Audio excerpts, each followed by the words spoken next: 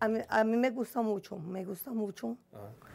La política me encanta, me gusta I love mucho politics. I like it a lot, and I'm very happy because this is the first time I'm going to vote.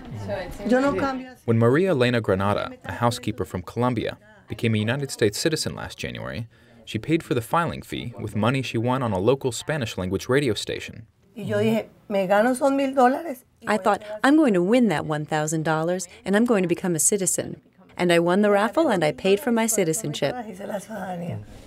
On a recent Wednesday night in Queens, Ms. Granada and 3 other new U.S. citizens from Colombia gathered at the office of a community nonprofit to discuss New York State's presidential primary on Tuesday.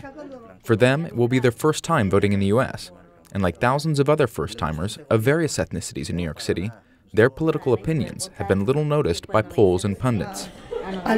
On Tuesday, I'm going to vote for Hillary, and then whatever happens, happens. Por Clinton. I think my vote will go to Hillary Clinton, because as a woman, she may better understand the plight of undocumented people. I was one of those people. She's the first woman who's a serious candidate, and I know with her we can win. There are other countries with female presidents, and the United States is very different. It's the most powerful country in the world, but look at Argentina. New York City's immigrant population has traditionally leaned Democratic, but the unanimous support among this group for Mrs. Clinton was a surprising finding, one that was repeated among a group of Haitian Americans in a Brooklyn barbershop. I like Hillary Clinton. I really like her program, and since I was very satisfied with President Clinton's administration, and I figure I'll stick with Hillary. Sylvain Benoit has been voting since he received his citizenship in 1980, nearly as long as he's been cutting hair. On any given night, a group of Haitian-born Americans gathered at his barbershop in Prospect Heights to play dominoes and talk politics. Only last Thursday night, there was less chatting. The Democratic debate was on television. Primary vehicle by which people are given.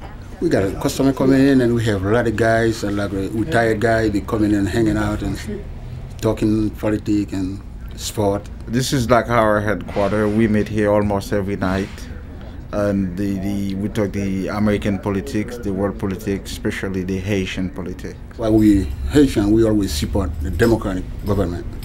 The reason we support them, because every time we have a Democratic government in Washington, we have a better treatment in Haiti. Aristide is the former president of Haiti. He was for the people. Now he's in exile in South Africa. So we know how the first Bush, we had the first coup d'etat. Then under President Clinton, President Aristide went back to Haiti. And then under the second Bush, another coup d'etat that really destroyed Haiti. I would like to make sure that I go with a Democratic candidate that can beat any of the Republicans.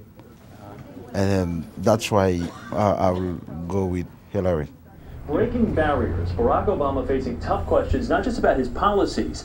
How much of an impact will race play in 2008? We don't choose somebody because, especially by color, we don't do so. It's about a vision for the country and just prove what you can do and forget about the race. Obama, whatever they call him, I had nothing against him, like he said. Listen to him, I just chose Hillary. I don't know much about Obama. I've been following him for the past few years. I like him as a human, but I cannot tell you I understand Clinton better than Obama.